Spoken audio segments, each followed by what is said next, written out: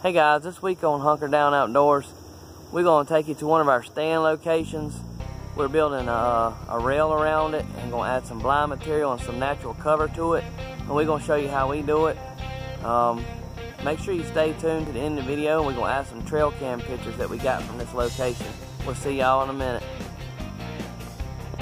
This is one of my stands I've been working on today. I built this last year. And I doubled up the 2x4s, and then I notched them in. Each one of them's like that. It's all wood. I did a particle board, and then I painted it because it was cheaper. And today I've been putting that rail around it, and that's what we got so far. We're gonna put some cloth around it. And the railing looks kind of tall, but it's actually kind of short. Just right for me to stand up, bow hunt it behind. What I plan on doing next is I got this landscape fabric here, and I'm gonna wrap it around it. And after I get that around it, I'm gonna cut some trees and put over the top of it for camouflage. And that's what it looks like once I put the blind material on it. Alright, and there you have my trees on the side of it. Now the leaves are going to fall off of that.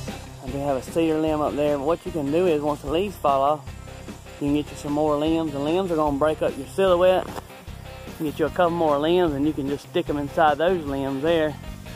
You got an old Christmas tree, old artificial Christmas tree, you can take the limbs from it, stick down in there, and that'll give you some green cover throughout the year. But there's a shot from up under it. Looks like there's a tree growing out of there now.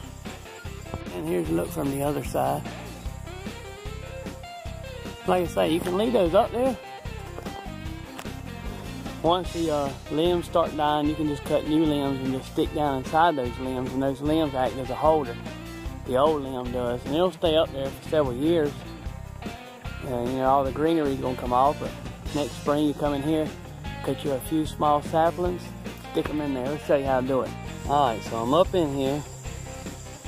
You can see I got a little hole right here.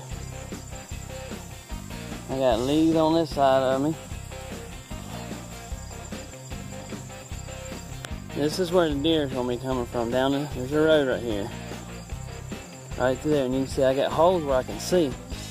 So I'm covered. They're not going to see me. And when I stand up and go to shoot, you can see I got an open view right there. Open view right there. And I'll make me a little hole right here too. But if there's somewhere you want to add some, you just take a little limb like this and stick it down in there like that. And see, now you got a little something right there too. And you can just keep adding those in there.